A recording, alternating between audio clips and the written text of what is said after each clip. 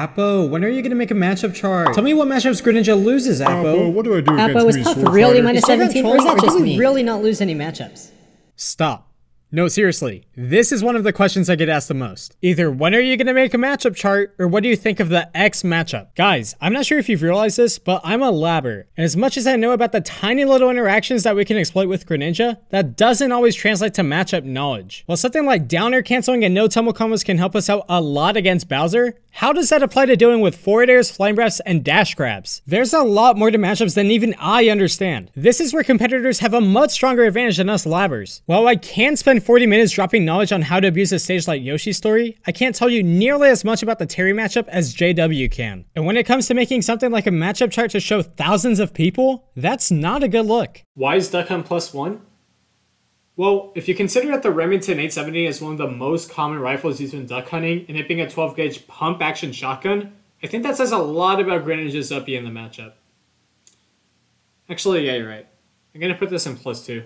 So instead of pretty much guessing which matchups we win or lose and having beef on Twitter about it, how about we, I don't know, fucking learn them? Does that sound like a good idea? Okay, cool, let's try this new video format. If there's one matchup I've seen Greninja players struggle with, it's Snake. And throughout my time in Ultimate, I've heard pretty much every opinion on the topic. I've heard people say that Greninja beats Snake, Snake is Greninja's worst matchup, Snake is even, whatever. Addressing the side of people who think that this matchup is losing though, I feel that a lot of this claim comes from matchup unfamiliarity. But at the same time, can you blame them? Snake is one of the most unique characters to fight against in Ultimate, and your playstyle versus him is going to be way different compared to someone like Lucina. And not everyone has the time to put into grinding out this matchup and learning how to play around every little interaction. Anyways, I've spent the past 6 months living in the Snake Discord, grinding friendlies, recording footage, clipping examples, asking questions, theory crafting, labbing interactions, playing top Snake players, analyzing VODs, watching Snake tutorials, taking notes from anti-Snake guides, digging up old Vinny Twitch VODs, and working on this video just to pass on my knowledge to all of you. And seeing how the script for Just Neutral is longer than that of the entire video I made on Yoshi's story, oh boy, strap yourselves in. So without further ado, I present to you all How to Fight Snake, the movie.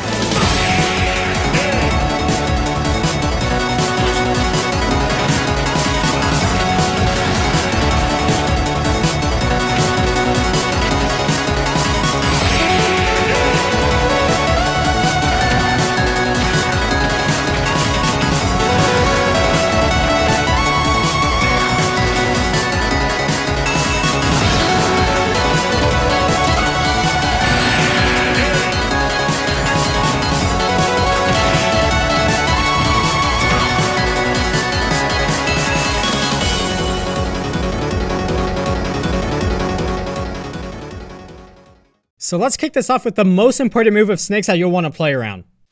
No, stop, I used that joke already. So from what I've seen of Greninja players, they either don't respect grenades at all, or they respect them way too much. And this mainly comes from them not knowing exactly what causes grenades to go off. So let's cover that really quickly. Starting on the frame that Snake pulls a grenade, it'll take 2.5 seconds for it to detonate. A lot of you guys might dismiss this as common knowledge, but you don't know how many times I've seen people still get hit by these things. Having a mental timer of how long it takes for grenades to go off is arguably the most important part of this matchup, because until these things explode, you have to realize they're not a threat at all. If Snake throws an uncooked grenade at you, you take, what, like 2 damage? And on top of that, there's no hit stun at all on these things. This pretty much means that Snake is putting himself into end life while you're free to choose any option whatsoever. That sounds like a pretty free approach to me. Okay, but what if Snake throws the grenade?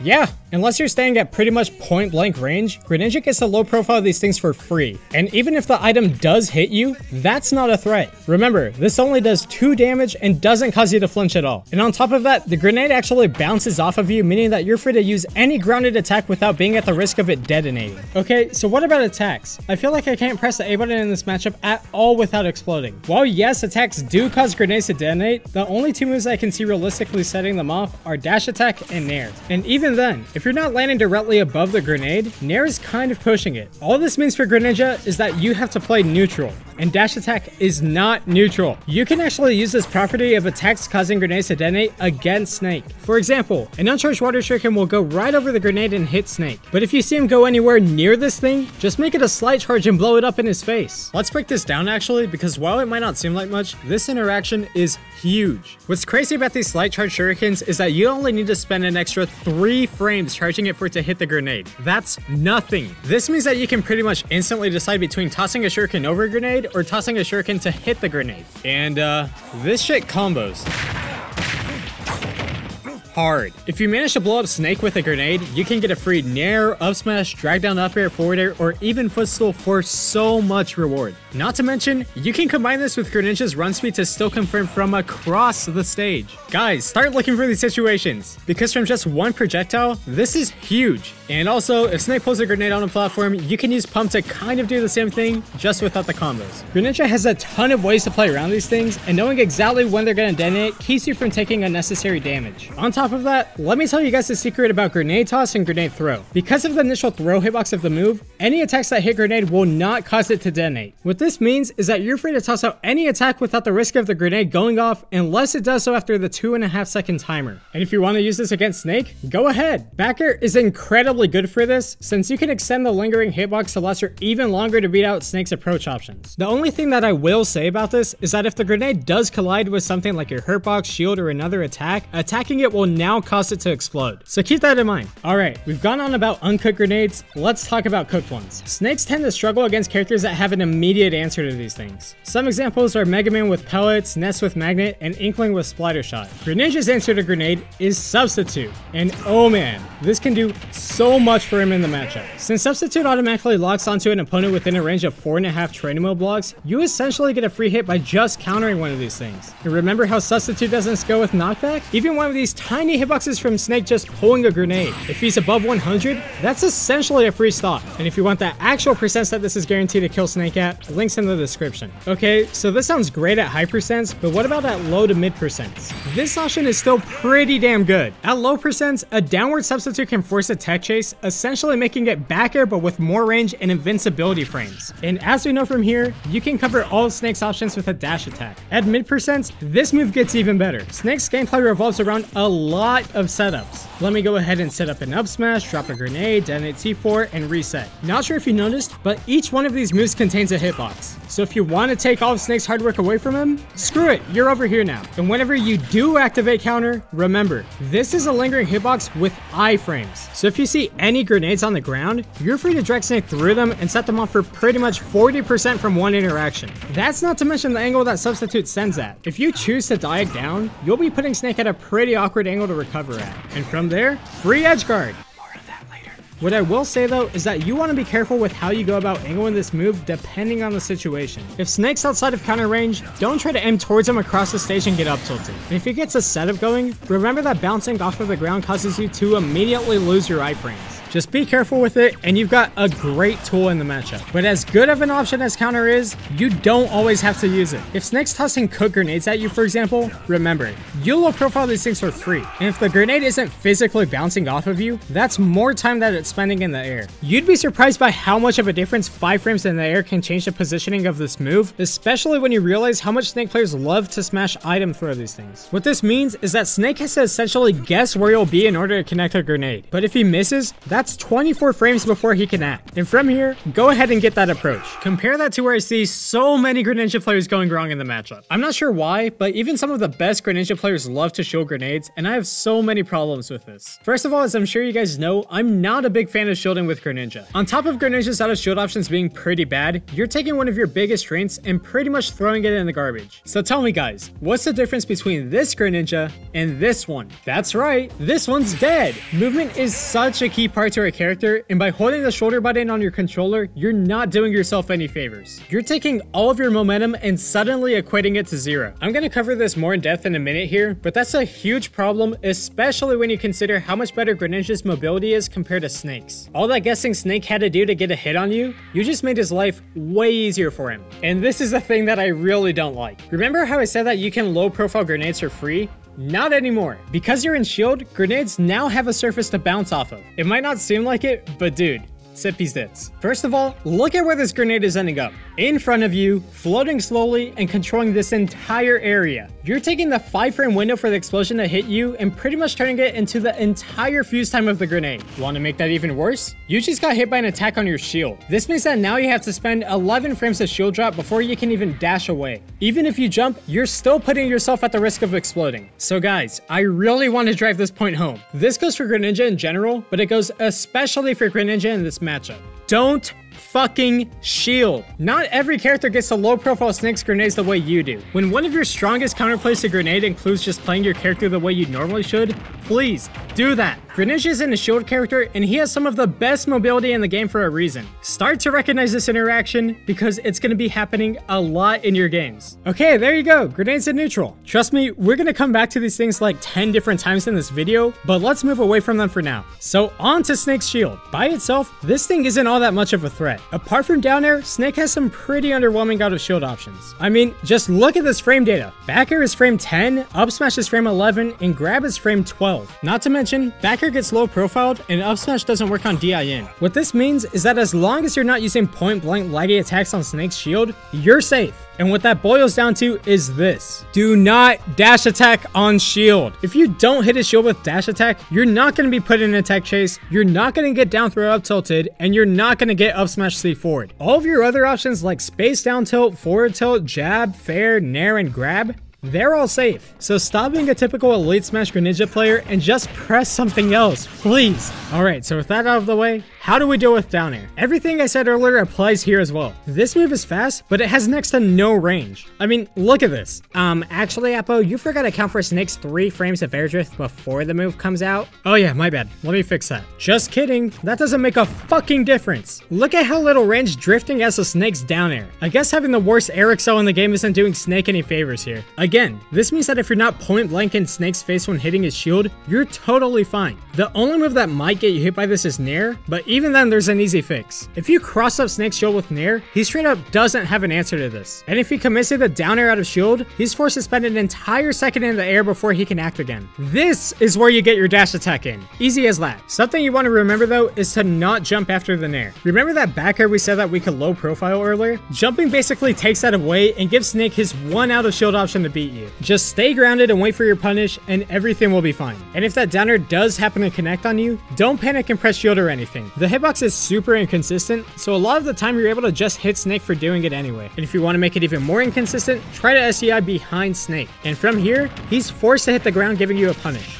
Alright, this is the tricky part. How do we deal with shield when there are grenades there? One of the most common ways for Snake players to pull a grenade is to cancel the toss animation by instantly going into shield. And whenever they do this, grenade's on the floor, under their feet, and they're in shield. If the grenade's on the ground, you'll want to pressure Snake's shield in a way that doesn't set it off. Again, this means no dash attack, which you shouldn't be using, and no nair. Nair is the big one. If you try to nair Snake's shield with a grenade there, you're very likely to set it off and give Snake a window to follow up. If Snake didn't just pull the nade though, you can aim to hit nair on the top of his shield without setting it off. This is super good since remember, Snake doesn't have an answer to cross up nair. But also remember that you have so many other options to pressure Snake's shield with. You have forward air, back air, F tilt, down tilt, jab, and grab. Let's talk about that last one. If you grab Snake out of shield while a grenade is on the ground, do not pummel. Pummeling actually contains a small hitbox and this will detonate the grenade, sending both you and Snake into tumble. Instead, if you are gonna grab Snake, try to throw him immediately. This will make it so that if the grenade does go off, you're inside of throw armor and you won't get hit. The only thing about this is that you'll want to time the throw to line up with a grenade's explosion. If you mistime it and you're outside of the animation,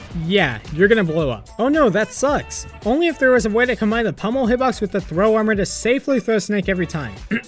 Forward throw. This is Greninja's only throw with the hitbox on it, meaning you're able to safely throw Snake while detonating the grenade and keeping your throw armor. On top of that, the detonation from the grenade actually doubles your damage from F throw for free. And if that's not enough for you, check this out. When Snake hits 136, there's enough hit stun to where a grenade based forward throw will now send Snake above Greninja. And from here, forward throw up air is a kill confirm. Grabs can do a ton for Greninja in this matchup, so don't forget that you have one. Okay, so how does this all change if Snake's holding a grenade? Another one of the most common ways for Snake to pull one of these things is by doing what's called a Z-nade. Pretty much what it boils down to is Snake pulling the grenade, going into shield, jumping out of shield, and Z-catching the grenade as an item. While punishing the Z-nade itself is super tricky, what you can punish is what Snake does after the Z-nade. And if he shields, let's talk about it. Depending on how long ago Snake pulled the grenade, you can get away with so much if Snake has it as an item in his hand. Having a grenade in hand means that Snake no longer has access to down air, up smash, or grab out of shield. Each one of these inputs gets eaten by an item throw, meaning that you're free to pressure his shield all day long. Hell, you can even pressure his shield with forward smash if you really want to. And on top of that, since grenade's being held as an item, you don't have to worry about blowing yourself up with nair or dash attack anymore. As long as grenade doesn't hit that 2.5 second timer, you're totally safe. Speaking of which, ledge. That thing is set, meaning that even if you're in the middle of shield stun, grenade will still go off after 2.5 seconds and Snake can convert off of it. But because the grenade is physically attached to Snake's body, this can open up so much for Greninja. So as I'm sure we know by now,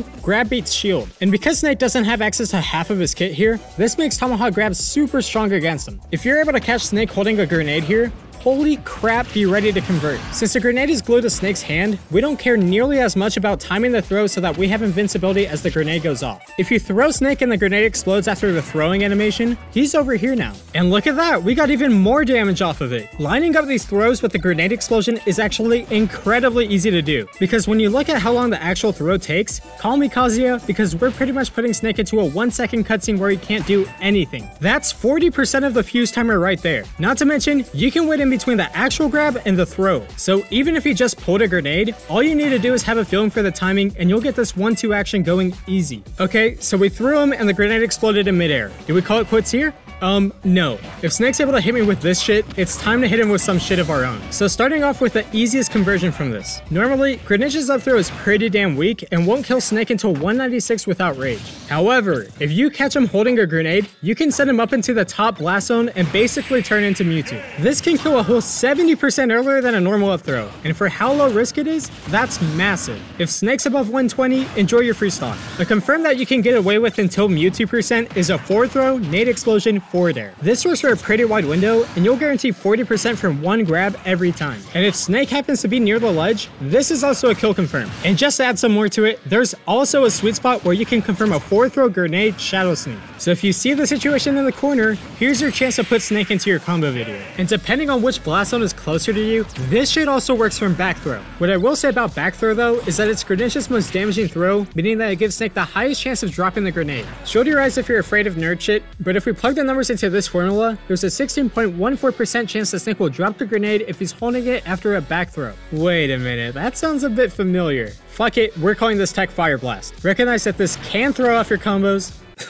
Throw off. But considering the mileage that Greninja gets off of one combo and the fact that a raw grenade doesn't come anywhere close to killing you until 200%, that's a fair trade-off a lot of the time. And also, back throw is arguably more combo friendly. If we compare these two DIs away from Greninja, we'll see that after a 4-throw Snake goes further off stage, but after a back throw, he barely goes anywhere. This is because the grenade from 4-throw sends Snake away from Greninja, and the grenade from back throw sends Snake towards Greninja. So while you can still get 4-throw nade combos, maybe back throw is the way to go. I genuinely don't know the answer to this because I'm kind of finding this out as I'm writing the script. You still have to consider the drop chance though, so your call guys. Clip Snake however you see fit. At percents a bit higher, you can start going for some confirms off of down throw. Down throw happens to set up super nicely for you to connect a shadow sneak, so be on the lookout for it. And yeah, that's pretty much everything that I've got to say about Hell Grenade combos. Don't be afraid to get creative guys and have fun styling. Another option that I personally use to pressure snakes with the cook grenaded shield is to jump towards them with counter. Don't ask me why, but a lot of Snake players love to drop shield here, giving you a free hit. And even if they don't drop shield, check this out. For some reason, the upwards angle of substitute is actually coded to do additional damage to shields. And because this angle actually spawns Greninja inside of the opponent's character model, this will always hit shield. Some of you might see where I'm going with this. Snake's shield is constantly taking damage from grenades, meaning that it's pretty much always going to be around the mid health level. If you're aware of this and use substitute, you get some really good options. The fact that the upwards angle of counter spawns you inside of Snake lets you decide, do I want to poke his shield for a kill at 100 or do I want to break it at 50?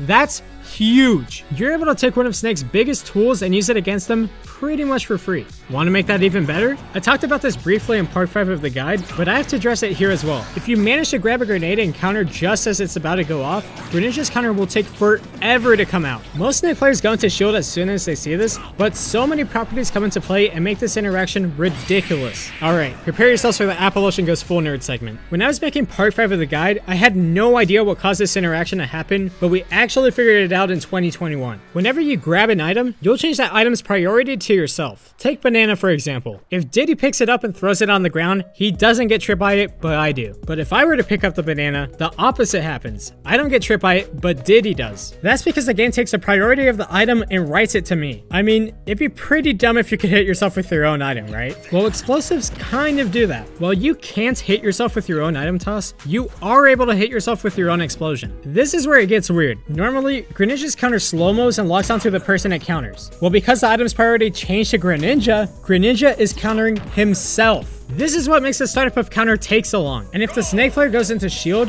that's an entire 1.5 seconds of Snake holding shield outside of slow-mo, draining its health. If you combine this with the initial explosion of a grenade on Snake's shield, this can force a shield break after just one forward air. That's huge. So if you want shield breaks or shield pokes on command, free. Also, it's not uncommon for the Snake player to drop shield because of the tension from this interaction. And after that happens, you can trip them up pretty well for a free hit. The only thing to note is that this doesn't actually lock onto your opponent because remember, Greninja is countering himself. So in this situation, you want to jump into the opponent's shield while holding the grenade and everything will check out. Alright, that should cover the bulk of grenades for now. Hopefully that wasn't too much info because we've still got the rest of neutral to cover. Next up, we've got up smash.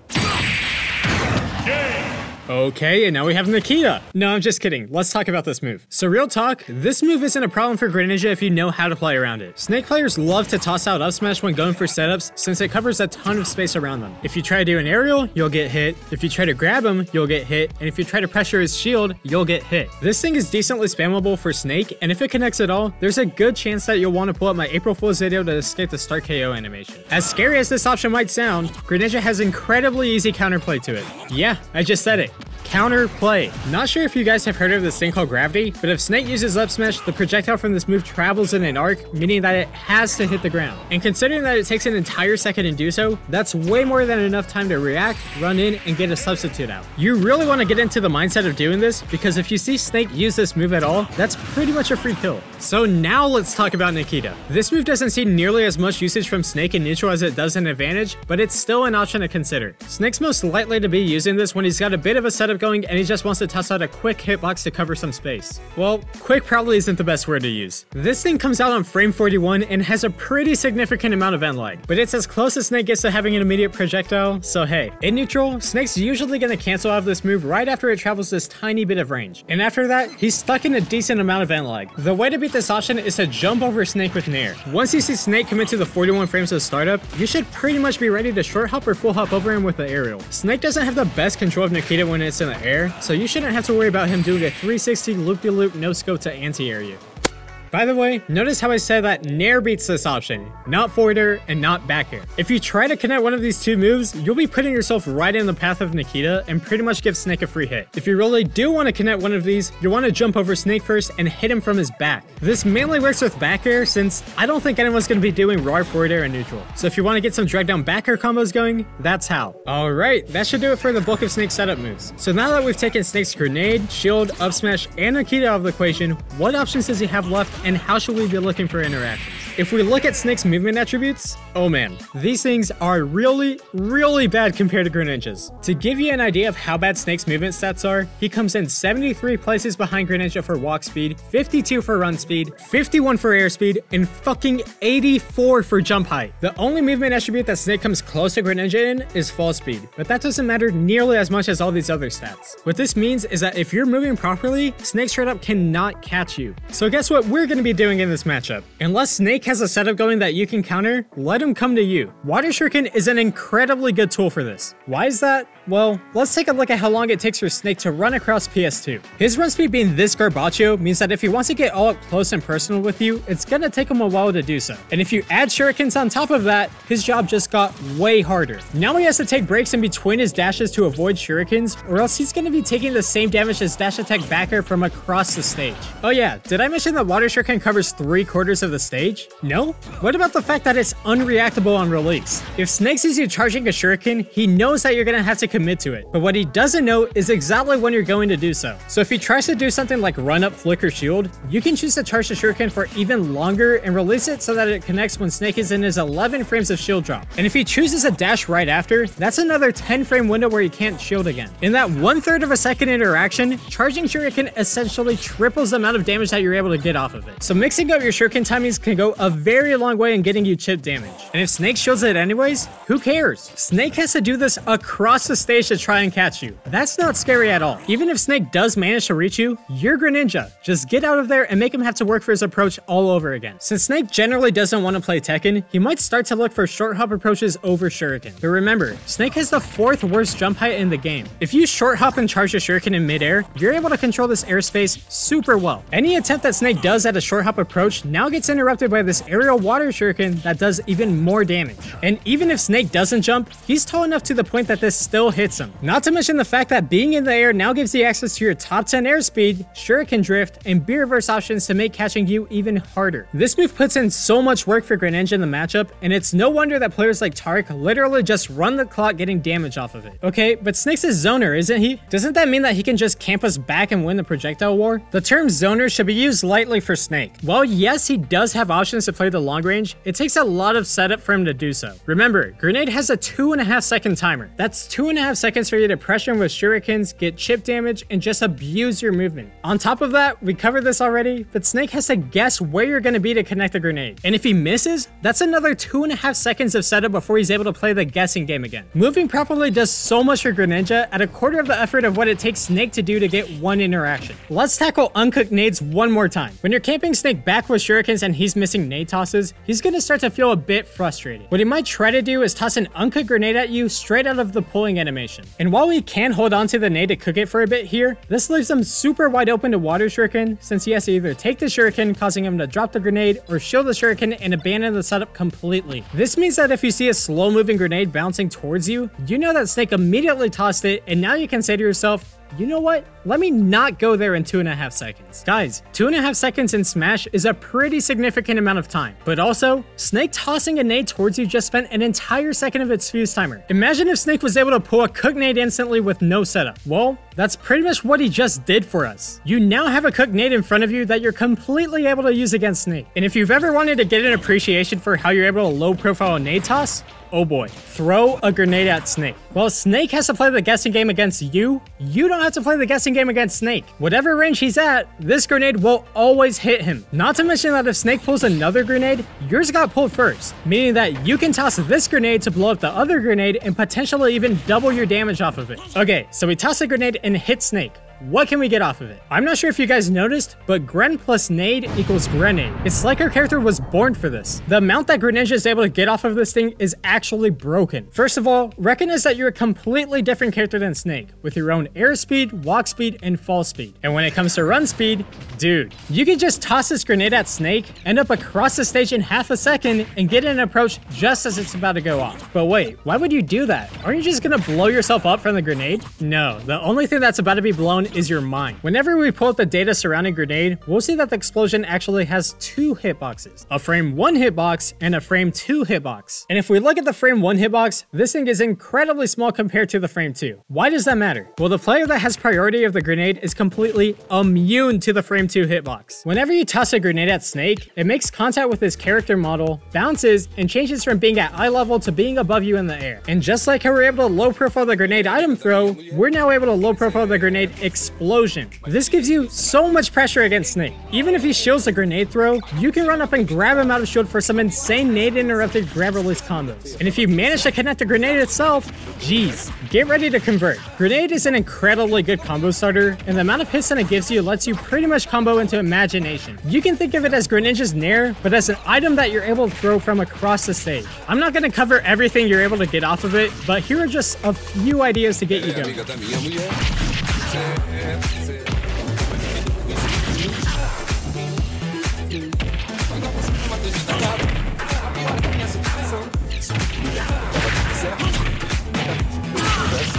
Ela é amiga da minha mulher.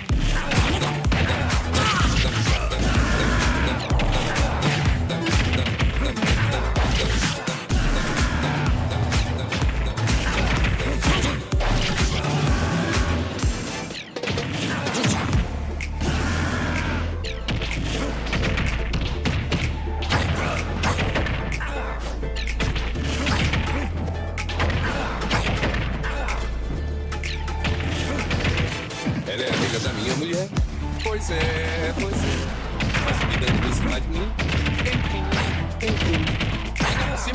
tá? Pra piorar minha situação. Se fosse mulher feia, tava tudo certo. E absolutamente tudo todas.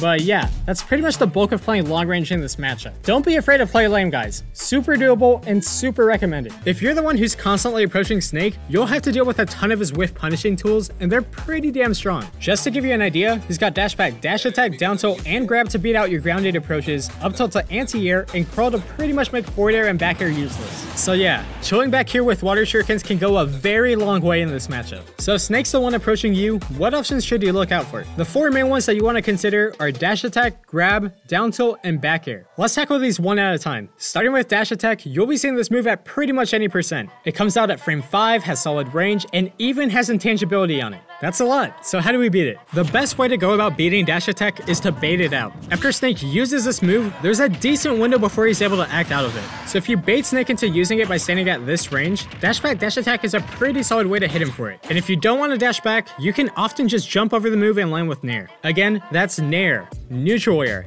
not forward air. Trying to space and time a forward air against Snake's dash attack often leaves you in a position to get hit. As for back air, I found that it can actually go through Snake's intangibility on his arms to beat out the move, but you're still running the risk of trading. So it is an option, but you're probably better off using nair. Also, you can continue to toss out water shurikens in neutral against this. If you toss out a water shuriken against Snake's dash attack and he clanks with it, he'll enter a state called rebound. This is the whole clank animation where both characters freeze for a bit. But because water shuriken is a projectile, Snake's in rebound when you're not. This gives you a guaranteed dash attack from just an uncharged water shuriken. And if you charge it more, I'm not kidding when I say that you can get a guaranteed forward smash off of this. So if for some reason you thought water shuriken wasn't a good enough projectile already, it just got way better. So some of you frame data heads might be looking at Snake's dash attack and notice that it's minus 26 on shield. This means that you can hit him out of shield for it, right? Well, yes, this technically is an option, it's not necessarily a good one. Remember how I said that Snake's dash attack is unreactable? This means that you have to guess when the move's coming and preemptively go into shield. And if he sees you do this, he's gonna get a free grab. Try not to fall into the habit of shielding this move because Snake's grab can do a ton for him. So let's talk about it. Snake's grab game is really strong, and he's able to get a ton of mileage if he connects one on you. If he catches you slacking, he now has access to up throw, up tilt, down throw tech chases, and back throw C4. Despite this, doing with Snake's grab isn't all that different compared to other characters. I mean, it's not like he has Greninja's pivot grab range or anything. Just like most other characters in the game, he has to be pretty close to connect one of these. So just by using good movement, you're making him have to guess where you'll be in order to land a grab. That's not to mention all the other ways you have to deal with the option. Water shurikens, forward air spacing, lingering back air, dash attack with punish, and even pivot grabs can all be good options. Just make sure that you're not shielding in place and you'll make landing the grab all the much harder for Snake. Because yeah, Snake's movement is kinda ass. As for down tilt, this move is a bit trickier to deal with. Unlike dash attack and grab, Snake's down tilt has a pretty good amount of range on it and he doesn't have to be point blank for it to connect. Like, what the fuck is this hitbox? There's no foot there. If that wasn't enough, it also low profiles frame 1, can set up to catch landings, and comes out frame 6, meaning that it's unreactable. If you see it coming though, you can beat it by jumping over it with nair. Down tilt doesn't cover Snake's head at all, and nair's own disjointed hitbox means that low profiling isn't an issue. You can also whiff punish this move with dash attack, but you'll want to be careful when doing this. Snake's down tilt has very low end lag compared to his other moves, and it will often be able to get shielded up just before dash attack connects. And from here, you just performed a cardinal sin and dash attacked on shield. Now die. If you do read the shield, you can get a grab, but this also opens up the possibility of you getting hit by a spot dodge up tilt. If you read this, you can go for a hard punish, but that's pretty risky considering that it's Snake's up tilt that you're playing around. If you want a safe option to cover both shield and spot dodge, you can try to do a run up space down tilt or forward tilt to pressure shield and avoid the up tilt after a spot dodge. Okay, I know I just covered like 10 different scenarios in one move, but yeah, this thing is a bit tricky to work around. Let's stray away from that though and talk about an easier approach option to deal with. Back air. There's not too much to say about this move, apart from the fact that it's Snake's most non-committal anti-air. If Snake reads a jump from you, this is the move he's going to be looking for, and he'll mainly be doing it from a full hop since it allows him to auto-cancel it. So like any other anti-airing option, if you see it coming, just don't jump. Since Snake has to do this from a full hop without fast falling to auto-cancel it, there's more than enough time for you to react and whiff punish with a dash attack, up tilt, pivot grab, or any any other grounded option. Also, remember that Snake's air acceleration is the worst in the game, meaning that if he jumps in one direction, he literally cannot stop moving in that direction. You're free to use this and figure out the trajectory of his jump so that you hit him as soon as he lands. Despite this, there is a small window where Snake's free to jump out of a full hop back air before touching the ground. But considering how valuable Snake's double jump is, the fact that it can't be done unless from a frame perfect full hop, and Snake players not even knowing about this, it's really not too much to worry about. If Snake does come into the jump, just remember that he's forced to go in that direction and try to hit him for it. I already mentioned this, but if you want to try to approach Snake, you're gonna have to deal with his dash back whiff punishes, out of shield options, crouch, and up tilt anti-air. Again, not approaching isn't a bad idea, but let's entertain that you do want to approach. How do we beat each one of these options? The first thing that you'll want to do is scout for which option the Snake player likes to do. You can do this in a number of ways, like dash dancing, double jumping away, or even just losing an interaction and saving the data. Having this download helps you so much with counterplay, because if you know what the dude's gonna do, just act around it. So let's say that you scout Snake's option and he likes to dash back. This is probably the most common option that you'll see, since Snake has plenty of ways to hit you from here. As I'm sure us whiff punish masters know, taking a step back can be super strong against approaches. This is a huge part of Greninja's game plan, since it opens up moves that aren't normally able to be punished out of shield. And if you give Snake this same opportunity, all of your safe aerials and tilts suddenly become punishable. If he dash attacks you, he gets a free setup. If he down tilts you, he can convert for a kill, and if he grabs you, well, you just got grabbed by Snake. The way you get around this is by either overshooting or faking an approach. For overshooting, all you have to do is consider that Snake's not going to be here when you come in with an attack. So if you aim your move to hit back here instead, you're fine. The only thing is that this does require a bit of a read and commitment from your part. If you guess that Snake's going to be back here but all he does is stay in place, yeah, you're going to be that guy in bracket. Instead, faking an approach can be a really solid option. Just the presence of Greninja's dash attack is enough to scare a lot of players on its own. If you run in and Snake dashes back, just dash back too. If he jumps the gun and tosses out something like a dash attack, you'll be outside of the move's range for a punish. And if you combine this with tomahawks, double jumps, and stalling, you're going to be throwing off Snake's neutral really hard. Onto Snake's crouch. This option is most likely to come out when you're at a high percent, since a whiffed aerial pretty much equals a free out tilt for Snake. So here's my advice. Don't use forward air or back air. It's that simple. Even if you follow my advice and practice forward airing at crouch and Kirby and training mode religiously, Snake's crouch will still find a way to screw you over. Him being this low to the ground means that a lot of the time you're going to be missing your aerials. And once you land, you're right there in Snake's face met by up tilt. The one arrow that doesn't get affected by this is Nair. Remember how I said that Nair doesn't care about low profiling? The same thing applies here. So as long as you're in this area of Snake, you're going to get this move to connect. But Appo, didn't you say that Nair doesn't connect on grenades because the corners of the circle are higher up than the center? Yeah, but that doesn't apply here. As much as Snake loves to blow himself up, he's not a grenade. And if he crouches, he actually moves his hurt box towards you. This means that if you aim for Snake, even before he starts to crouch, you're gonna hit him every time. On top of that, you can combine this with tomahawk down tilt pretty well. When Snake goes into crawl, remember, his character model is technically still over here. So if he chooses to up tilt, he's performing the move from back here. What that means is that you're able to tomahawk land with down tilt and hit Snake's crouch without being in the range of his up tilt. So if you want a free down tilt up smash, here you go. Let's talk about Snake's up tilt a bit more. This thing is fast, has a huge hitbox, is decently spammable, and kills pretty early. How early? Percents below. As BS as it might seem, you pretty much have to give Snake this kill. And what that boils down to is don't put yourself above him. There are so many situations where Snake will just wait for you to mess up and connect an up tilt. So let me run down the list of things not to do. Do not jump into Snake, do not run off a platform over Snake, do not land on top of Snake, and do not try to challenge his crouch with forward air or back air. Got it? Okay, sweet. If you do all that, you shouldn't have to worry about being hit by this move and losing your stock at 90. The final move to talk about in neutral, C4. When Snake first plants this, it glows red for a tiny bit, telling you exactly where it is on the stage. And whenever you see that, do your best to remember exactly where it is and not go there. If you don't remember where on the stage C4 is planted and try looking for it, good luck. I don't think you're going to find the 4 black pixels on PS2 in the 26.6 seconds before it goes off on its own.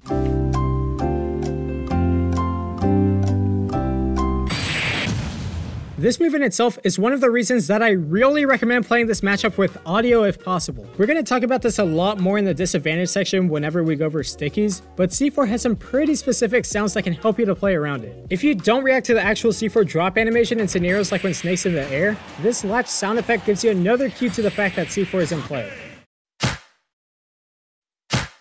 One of the most common spots that Snake likes to put C4 in is on top of platforms, and believe it or not, this can still hit below them. But Greninja doesn't care about that at all. Going back to circle theory, if Greninja dashes under a platform that's at all higher than the ones on PS2, he's able to low profile C4's explosion completely. On PS2, this can still connect on Gren, but only if he's right under it as it goes off. And considering that it takes Snake 25 frames to det C4, he has to be immaculate with his timing to hit you for this. On Battlefield and Small Battlefield, there's a bit more leniency for the explosion to connect on Greninja's dash because circles, but even then, I've been able to run under this thing so many times no problem. So if there's C4 on a platform as you're running under it, do not fucking jump. Please, literally just stay grounded when running under it and you'll be able to bait Snake into setting it off, not explode, and get an approach. Something else to note about C4 is that Snake players often love to set it off from a respawn. So even after you take a stock and start doing your high-tech victory dance, be aware of where you're standing, because that's kind of embarrassing. Alright, so now that we've covered all of Snake's tools in neutral, there's one last thing that I did want to mention, even if it might seem super out there. The log from Greninja Substitute actually does so much fucking work in this matchup, it's insane. Like, I'm not even joking. If you have one of these on stage, it's generally not a bad idea to keep it around and play with it. Okay, let me back up my bold claim. So remember how I said that Snake's dash attack isn't reactable in neutral and you kind of have to bait it out? Throw back to part 5 of the guide. If Snake uses dash attack when you're behind log, he'll extend his hitbox off of this move. This makes it to where he's stuck in the attacks animation for even longer, and now you can react to hit him for it. Something else is that if you whiff a counter, Snake might try to use up smash to cover your landing. But if he does this anywhere near log, that move straight up doesn't work anymore. Log can also really mess with Snake setups. If he tries to toss a grenade out, Log can deflect it. And if he tries to toss out a Nikita in neutral, Log eats it. And the final thing is that if you counter and aim the kick towards the Log he spawned in, you can extend the hitbox and make your own low budget long counter without having to hold a grenade. And that can really mess with Snake's shield timings for a kill. Greninja has so much room for creativity in this matchup, so if there's something you think might work, give it a shot. Alright, that should do it for neutral. And look at that, it only took us, what, half an hour? Holy crap, I'm back to making movies. I'm not done yet though, because now we have to talk about everyone's favorite state after Texas, advantage. So what you'll want to do against Snake is dash attack and then... Okay, what I meant to say was up throw up... Down tilt up, son of a bitch. Okay, this matchup's losing. Good luck, guys. No, I'm just kidding. Let's talk about Grenade Pull. So Grenade Pull is a very strong option for Snake. This thing comes out frame 1, causes trades, and can completely reversal you when Snake's in disadvantage. But at the same time, it's not very good. Whoa, whoa, whoa. Not sure if you missed that, Appo, but you just showed a clip of Snake reversaling you to take the game. Yeah, I did, but I haven't told you about counterplay yet. Something that a lot of Greninja players don't realize is that Grenade is frame 1, not frame -1. So as long as you're using true guaranteed combos, Snake can't get the grenade out. Dash attack back air? Sure. Down tilt forward air? Go ahead. Now down tilt up smash. As long as you're on top of your game with this combo, this is guaranteed. If Snake does manage to get the grenade out, all this means is that you're not up smashing in time and you have to do it a bit sooner. Okay, but what if I don't have any true combos available? How do I follow up without exploding? Wait a second. No, that's literally it. Just wait. Once Snake commits to this grenade, realize that he can't do anything until he either tosses it or lands with it. This opens up so many ways for you to follow up. If you want dash attack forward smash, here you go. Nair shadow sneak, not a problem. Down tilt footstool grenade catch down air grenade toss shadow sneak, a bit technical, but yeah, that's a thing. Something to note is that Snake has the option to keep holding the nade here, causing a trade out of disadvantage. And whenever you look at where it's positioned in the grenade stance, it's actually behind Snake. So if Snake's facing you, you're free to follow up as long as you position your attacks to hit the front of Snake's body. Hell, even dash attack can work as long as you space it properly. The reason that this grenade even explodes most of the time is because Snake and the grenade have two different hurt boxes. And if you hit Snake, you're extending the hitboxes of your attacks to the point that the grenade falls out of Snake's hand, makes contact with an active hitbox, and then explodes. So yeah. Spacing. The thing that you do want to be aware of though is B reverses. If Snake B reverses a grenade, ignore everything that I just said. This is your cue to turn on Smooth Brain Elite Smash Mode. If Snake B reverses into nade stance, this grenade starts to cover what was his front, and trying to space your moves will now start to cause trades. So what you want to do is forget spacing and go as far into Snake's body as possible. From here, you should be able to hit Snake without causing the grenade to fall into your active hitboxes. But to be honest with you guys, most Snake players don't B reverse their nade pulls unless they're landing from from a juggle. So spacing your attacks to hit the front of Snake's body out of combos is generally the way to go. If you are scared about causing a trade though, the two moves that don't require different spacing for the B reverse are down tilt and grab. And considering how much down tilt can lead into for Gren, this is the main move that you'll want to use to punish nade stance. Alright, so let's talk about the move that tends to cause trades the most. Up air. There's a misconception that you can't use up air in this matchup, but that's not true at all. Up air is actually one of Greninja's best moves when it comes to dealing with grenade pull. Wait, if that's the case, then why do I always get blown up when I use it? I think that part of the reason for this is word of mouth. Whenever you hear people talking about counterplay to Snake's grenade, it's always aim for his feet. Look, aim for his feet and you don't get blown up. Grenade's up here, and if you hit his feet, you don't hit the grenade. While this does work for a lot of moves like Captain Falcon or Lucina's up airs, it's not quite that simple for Greninja. Greninja's up air is a multi-hit that lingers. Going back to what I said earlier about nade stance, this means that if you hit Snake with one tiny hitbox of the up air, he'll drop the grenade and one of your hitboxes will eventually set it off as it falls into you. The way to fix this isn't to aim for Snake's feet, but to aim for his back.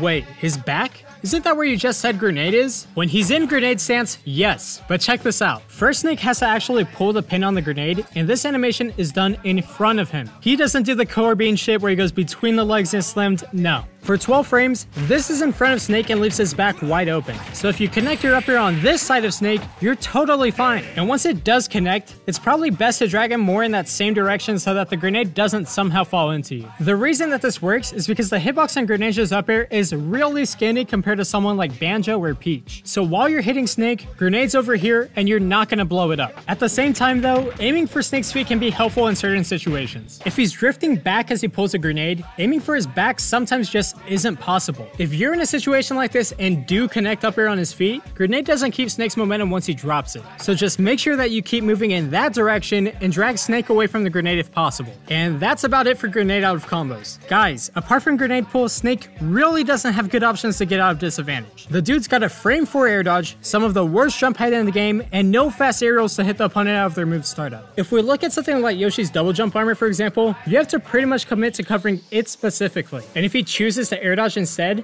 you just missed out on your punish. Let's compare that to hitting Snake with something like dash attack forward air. He tries to air dodge, I hit him. He tries to jump, I hit him. He pulls a grenade, I still fucking hit him. This makes dash attack forward air so fucking good in the matchup. Because if Snake's above 80, he straight up doesn't have an answer to this. So against Snake, forward air becomes a very good combo finisher. If Snake is anywhere near the edge of the stage and you connect the move that somewhat leads into forward air, you can use this to take stocks from him super consistently. Even at earlier percents, you can use this to beat his grenade pull without blowing up. Remember how I said that grenade spawns in front of Snake? Well, if you move in towards Snake as you connect this forward air, you can spawn the hitbox inside of him so that the grenade doesn't detonate at all. And if you want to toss a cooked grenade at him right after, screw it. The one combo that I would advise you to look out for against Snake though is up throw up air. I've tackled this whole dilemma before, but a lot of the time, up throw up air just barely isn't true. And because grenade is frame 1, Snake can often get it out to interrupt the multi-hits from up air. So now you guys might be thinking, wait Appo, you just told us how to connect the up air. Just aim for his back and you'll be fine, right? Well, in this situation, aiming for Snake's back is super tricky. Optimally, you have to do some really awkward shit like dash for exactly 1 frame, enter jump squat the next, buffer a short hop up air, and then unironically hold in so that you don't overshoot with the up air. So yeah, just go ahead and weigh out the landing option. If he pulls a grenade, you can cover his landing. If he jumps, you know which direction he's going in. And if he air dodges, you can dash attack. Wait, did we just get a juggle going from only grabbing Snake? Yes, we did. And now allow me to explain why this is fucking broken. Snake as a character really doesn't have the easiest time when it comes to landing. From just a movement perspective, again, say it with me, that is ass. Bottom 26 airspeed and the worst air excel in the game doesn't make for the best drift away from your opponent. Because of this, Snake's going to be relying on a lot of B reverse options to throw off your attacks and hitboxes to catch you off guard. But even then, these options are still pretty mediocre. Let's tackle the most common option he'll be going for, which is a B reverse grenade. While Snake has next to no air acceleration, he does have access to B reversing. And whenever he does do this, he'll instantly shift his momentum from one direction into the other. The best way to deal with this is to expect it and cannot challenge Snake in the air. Because remember, this guy has to come down eventually. And until he tosses Grenade, he's pretty much stuck here in Grenade Snakes. If you have a feeling for when this is going to come out and just wait, you get to cover his landing with dash attack, up tilt, and grab. On top of that, realize that Snake's airspeed means that he has to be decently high up to go anywhere with this. If you want to be ready, you can use Foxtrot to instantly change your direction to cover his landing once you see the B-reverse grenade come out. If possible though, you really want to try and hit him out of the air before he lands. The reason for this is that if he touches the ground in nade stance, he only has 1 frame of landing lag. This means that if you time your dash attack wrong, he can shield. And if you try to grab him, he can spot dodge. In this situation, you're going to want to pay attention to the landing option that the Snake player likes to use and be ready for it in case that you're not able to swat him out of the air. If he likes to stay in grenade stance, recognize which way he's facing and follow up accordingly. If he likes to shield, be ready to grab. And if he likes to spot dodge, you can delay your option or stay at a safe range with any space attack. Against spot dodge specifically though, here's another option that you can do. If you're okay with trading, you can toss out a smash attack against this landing. While spot dodge's 15 frames of invincibility does normally go through forward smash's 3-frame lingering hitbox, there's a grenade right there. This means that you can extend the hitbox of forward smash to hit Snake as soon as he's out of spot dodge's end lag. And on top of that, you just made forward smash even stronger by having a nade go off as it connects. You can also do this with down smash at higher percents to cover both spot dodge and roll for a stock. Even if Snake stays in shield, he's not going to be able to convert off of this because you pretty much just bomb jumped away from him. For only taking 10%, I think it's definitely a fair option to consider. If you want a safe option that at the very least covers everything to some degree, down tilt is pretty solid. If he's in grenade stance, this doesn't blow you up. If he shields, it's safe on shield. And if he spot dodges, you're far enough away to where a lot of his attacks cannot reach you. But generally speaking, catching Snake while he's still up in the air with up tilt, grab, or a dash attack is your best play. Wait, dash attack? How is that supposed to hit Snake in the air when the hitbox is way down here? Bro, don't fucking sleep on this move. I'm not even kidding you when I say that dash attack is even better than up tilt for catching Snake's landings. This thing is actually ridiculous, and here's why. Something that Snake doesn't have access to in nade stance is fast falling, meaning that if Snake ever pulls a grenade, you now have 2 pieces of incredibly useful information. You know exactly which direction he's forced to move in, and you know exactly how long it's going to take for him to hit the ground. Let's combine this information with the fact that Greninja's run speed is more than twice that of Snake's airspeed, and dash attack lingers for 5 frames. Guys, lining up this dash attack to connect before Snake even touches the ground is so fucking consistent. Because Snake isn't able to fast fall here, there's a 3-frame window before Snake touches the ground where dash attack's hitbox will connect. Add that to the 5-frame lingering hitbox, and you now have an 8-frame window for this move to catch the landing. And remember, Snake can't fast fall out of nade stance, meaning that this timing is always going to be the same. There's no mix-up. On top of that, grenade being higher up in the air means that after hitting Snake's nade stance, this thing isn't going to fall into your dash attack and cause you to explode. So you can either try and time an up tilt to hit Snake's feet without getting hit by the grenade, or just use dash attack and be completely fine. And because this is mainly going to be the later hitbox of dash attack that connects, this gives you so much more frame advantage. Like, it's ridiculous. If we pull up the smash calculator and look at how much frame advantage we normally get off of dash attack, we'll see that this move scales pretty poorly with percent. Against Snake at 50, for example, we have 16 frames of hit advantage. Okay, so what about at 150? That's gotta be a huge difference, right? 3 frames.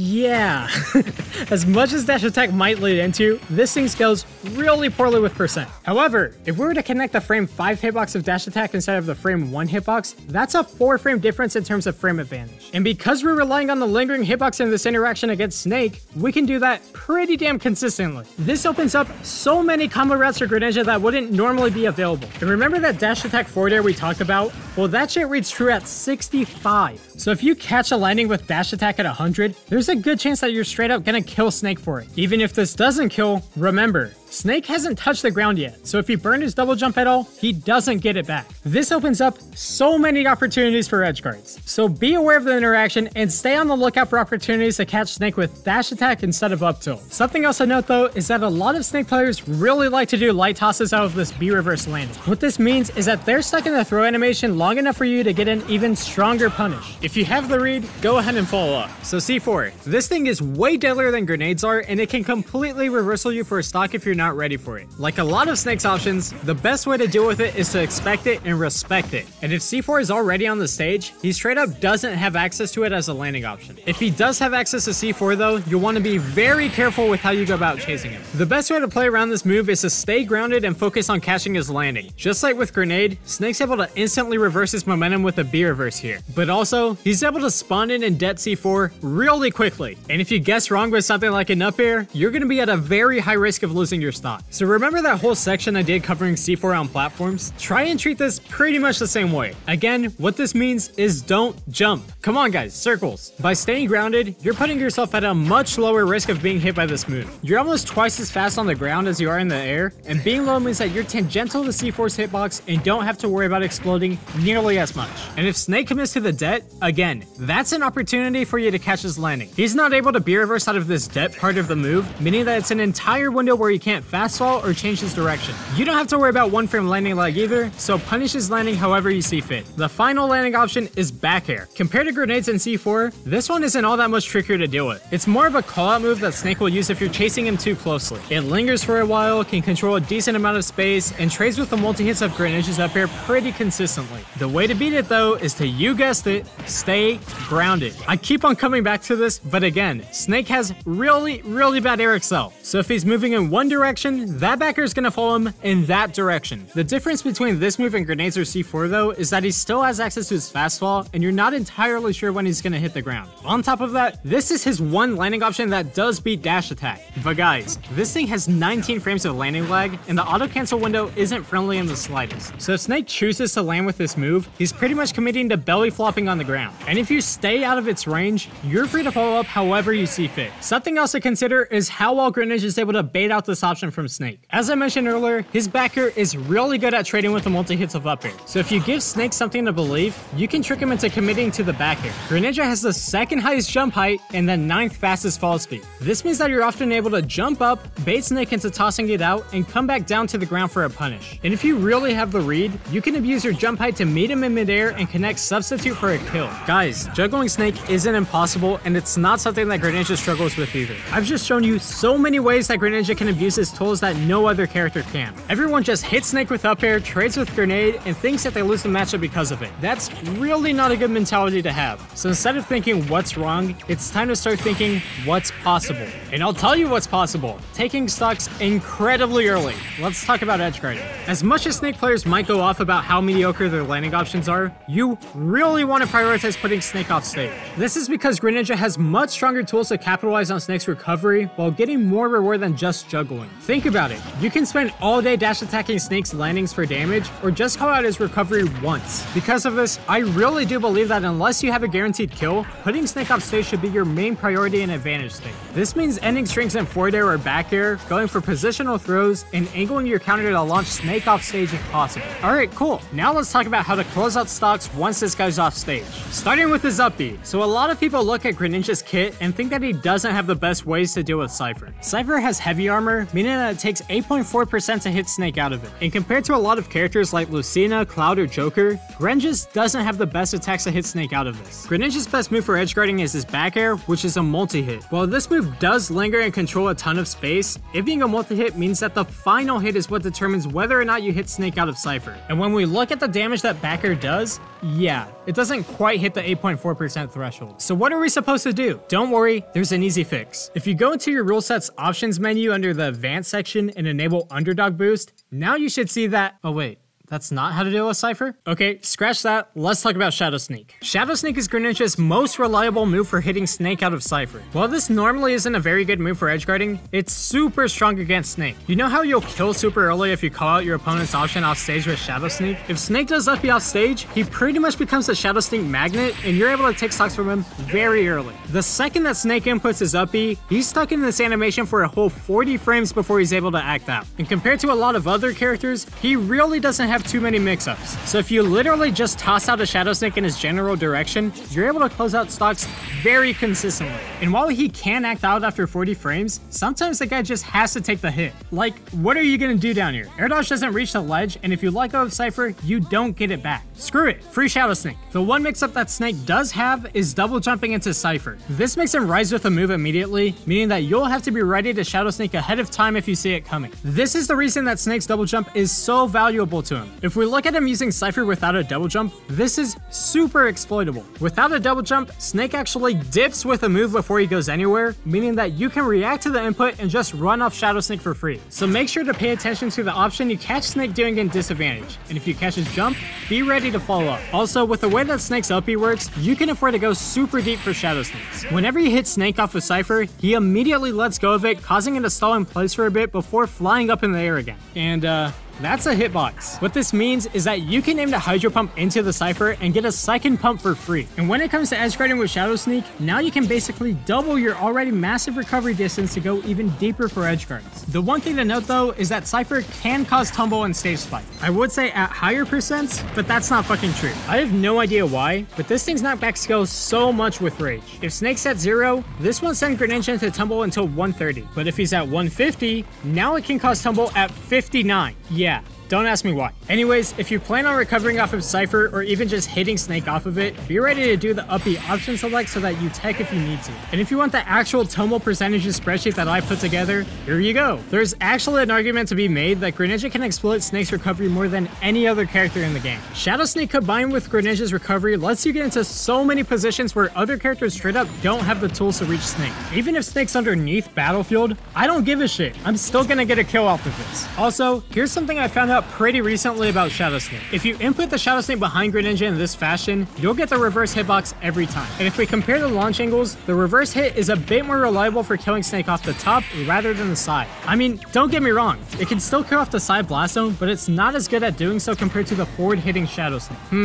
Only if there's a way to connect that forward Shadow No, you guys know where this is going. If you charge Shadow Snake backwards and then jump before releasing it, you're able to get the forward Shadow Snake of this move to come out behind Greninja. And if you've ever used this move off stage, you already know how deadly this thing is. Pretty cool, right? Well, here's even more Shadow Sneak tech. Remember how I said that back air lingers and covers a ton of space? Well, if you really miss back air that much, let's just go ahead and turn it into a special move. Again, just tossing out Shadow Sneak in Snake's general direction can be a super consistent way to take stocks. And if you happen to hit the Cypher, you'll actually extend Shadow Snake's hitbox to last for 20 frames and hit Snake off stage as he moves into it. So yeah, there's almost no reason to not go off stage and at the very least attempt an edge guard on Snake. The amount of mileage that you can get from just guessing is insane. That's not to say that Shadow Snake is your only option to edgeguard Snake though. While I do believe that it's Greninja's best option, you're still free to catch Snake with forward air, Hydro Pump, and Water Shuriken. As for forward air, this move doesn't see as much usage for edgeguarding Cypher as Shadow Snake does, but it can come up every once in a while. If you see Snake in a position where you can call out his recovery with it and still kill, it's not as committal as a Shadow Snake. You're not nearly as flexible with this move, but if you see something like a high recovery coming out, feel free to use it. Hydro Pump and Water Shuriken though, these two can put in work. If you're not quite in a position to catch Snake's recovery with Shadow Snake, Pump can give you certain angles to still pressure him from. And since Snake is already moving vertically with his up B, the pushback from this move is actually insane. This can allow you to at the very least catch Snake's landing from high up and apply all that knowledge I just dropped in the juggling section. Also, there's a way to kill Snake at 0 off of this, which I'll get to in a bit. Ooh, foreshadowing. The only thing to note is that if you connect Pump on the actual Cypher, it won't cause any pushback and just eat the win box. So make sure that you're aiming for Snake's body and not Top of his head. As for shurikens, the mid-charge version of these things actually do knock Snake off of Cypher. This is super helpful for when Snake is recovering from far off stage and you don't want to go too deep with Shadow Snake. So if you see the opportunity, go ahead and snipe him for a stock. Something that might be worth mentioning is the mid-air combo potential behind these things. You can actually get combos like mid-shuriken into forward air on DI-in, so that's at the very least something to consider if you're in position. So Snake presses up B and we're able to get a kill off of this every time, right? Well, I'll get to that. But just because Snake press up B does not mean that you're able to guarantee a kill. There are a few options that you're going to want to look out for, and these mainly come from different forms of stalling that Snake has. Two of which are the standard C4 stall and this grenade into Nikita cancel air dodge shit. The second one has a lot of names, so I'm just going to call it Nikita stalling, which I tend to see a lot. Alright, let's cover what happens in each of these situations. In the C4 stall, Snake enters Cypher, goes up a bit, drops the C4, detonates it, and then has access to Cypher again. I've seen some crazy ideas ideas for counterplay floating around, like going out and foot slowing Snake out of the explosion so that he goes back down into the blast zone, and yeah, that's pretty tricky. So if you want to kill Snake for stalling, here's all you have to do.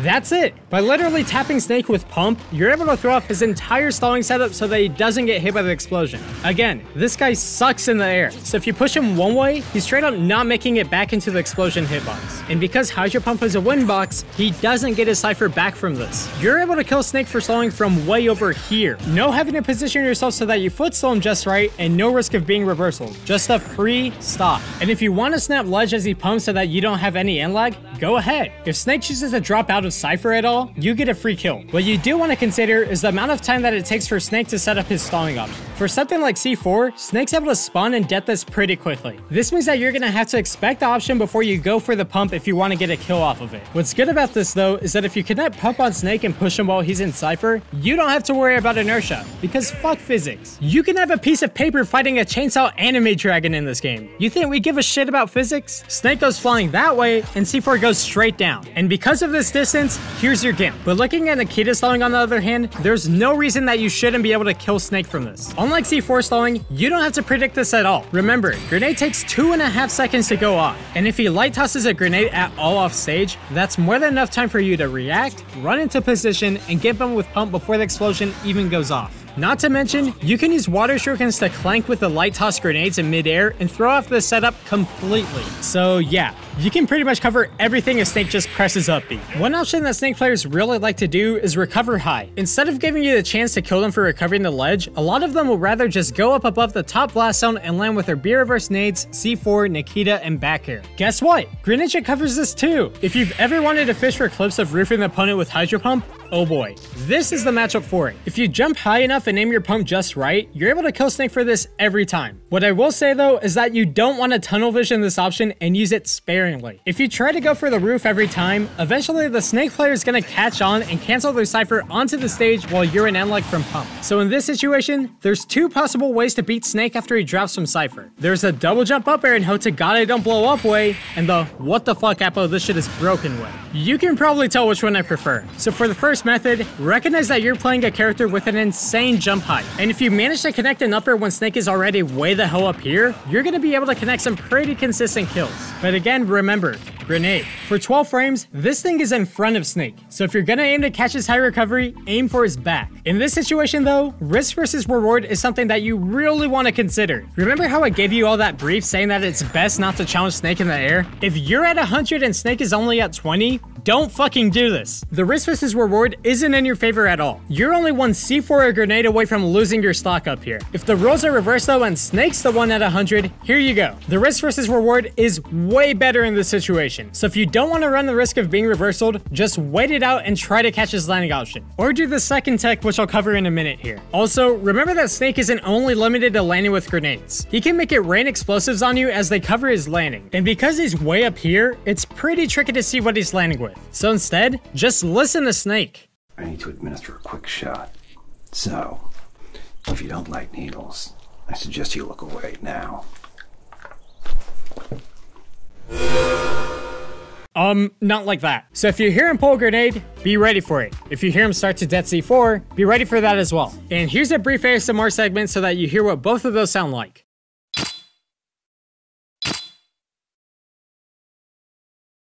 Now.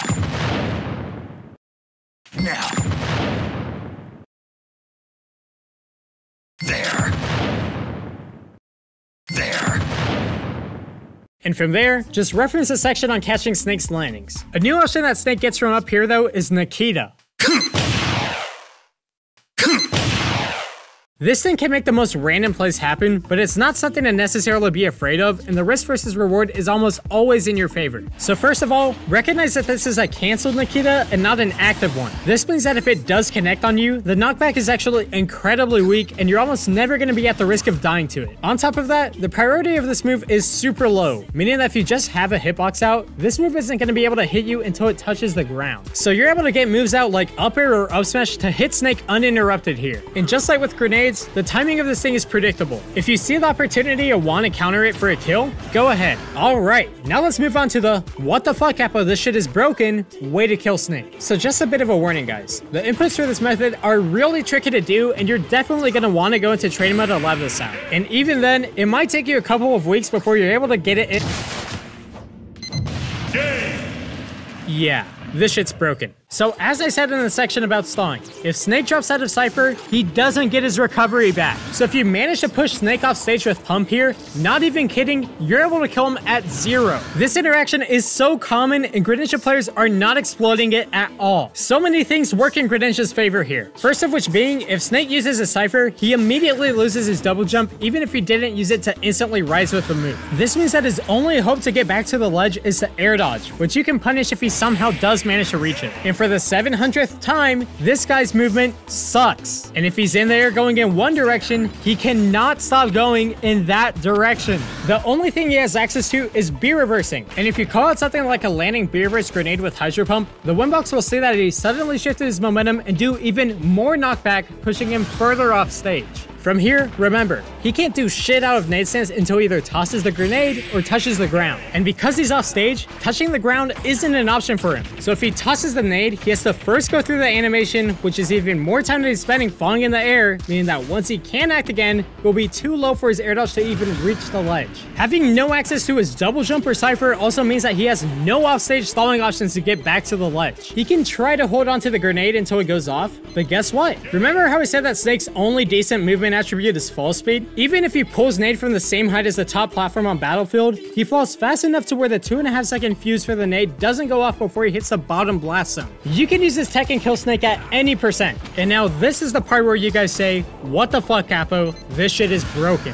Alright, so now that you've shown Snake that going high with Cypher is an incredibly risky option, he might start looking to land onto the stage instead. And since Snake is intentionally dropping out of Cypher from way lower here, you're able to hit him with attacks much more effectively. The frame that Snake lets go of Cypher, he loses his heavy armor. This means that if you time your attacks to hit the end of it properly, moves like back air and up air can now start to hit Snake and send him into tumble. While up air does work for this, I'd say that back air has a bit more use. Again, remember, our priority and advantage is to put Snake off stage. By using back air, you're able to hit him back off stage where he has no double jump and has to dip with Cypher before going up with it. And from here, you just lined up an easy Shadow Sneak. This can be super helpful in situations where you don't have a Shadow Sneak lined up to cover him dropping out of Cypher onto the stage. If Snake chooses to drop out of Cypher with something like a frame 4 air dodge, back air's frame 5 lingering hitbox can cover the startup, while trying to time something like a frame 29 Shadow Sneak is pretty much guaranteed to win. And if Shadow Sneak doesn't kill on stage, back air sets up for an off-stage Shadow Sneak near the blast zone where it will kill. And at higher percents where Shadow Sneak is way overkill, you can just line up a much less committal back air for a stock. So yeah, recognize this interaction and start putting your back airs where Snake's gonna end up. That's not to say that you can't use up air though. Up air's launching hit itself is pretty weak from this height, but at the very least, you can get some combos going at lower percents where back air won't send Snake off stage or do some fast wall improv shenanigans. If you're not in a position to catch this Cypher onto the stage, you're gonna want to pressure his landing. Again, you can reference the section on juggling, but you're gonna want to be on the lookout for a few of the more common options out of this situation. First of which being fast wall neutral air dodge. Unlike in Tumble, Snake is able to immediately fast wall after letting go of Cypher, and he can combine this with his air dodge so that he falls with iframes. And if you try catching his landing with something like an up tilt, he can air dodge through it. As tempting as it might be to meet him in the air, stay grounded versus this. If you have something like a short hop up air, Snake can immediately fast wall air dodge through this and up tilt you for a stock. Again, dash attack is great for beating this option while covering a bunch of others. If you stay out of the range of back air, you're able to time dash attack so that it hits Snake once he touches the ground and enters the 10 frames of landing lag. By the way guys, 10 frames is a pretty significant amount of time. So if you have the read on this option, you can punish him with a forward smash, down tilt up smash, or really anything that you see fit. One of the most common options that Snake likes to do here is B-reverse towards the ledge. This mainly comes in the form of a nade pull, since trying to place and death C4 leaves Snake off stage falling into the blast zone without Cypher. But wait a minute, Snake can't grab ledge in nade stance. And Snake can't exit nade stance until either tosses the nade or touches the ground. I don't see any ground here.